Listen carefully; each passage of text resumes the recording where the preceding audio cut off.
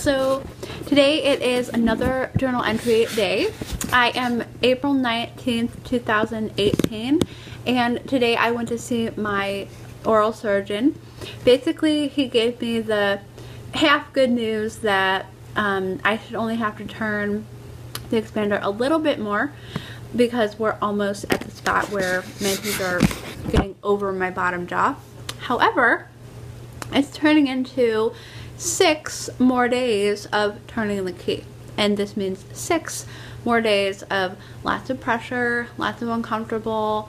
So luckily though, he said that I can get away with turning it just 2 times a day, so instead of the 3 times a day that I was doing. So that's encouraging to me at least.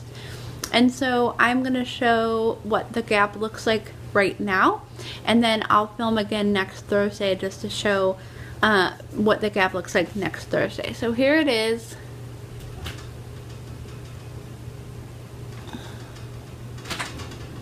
There's that lovely, lovely gap. It's getting so big, it's quite ridiculous. So this morning I woke up thinking, I don't need the fake tooth.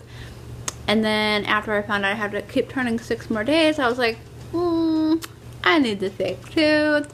So I'm going to be getting the fake tooth, and I'm going to wear it loud and proud on my upcoming cruise. I'm super excited for that.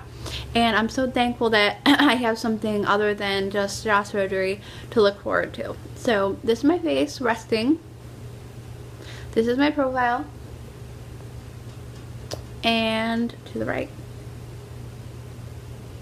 Okay, so changes that I'm noticing too is just like on my upper lip is protruding a little bit more, and I think it kind of balances my face better. So all good things.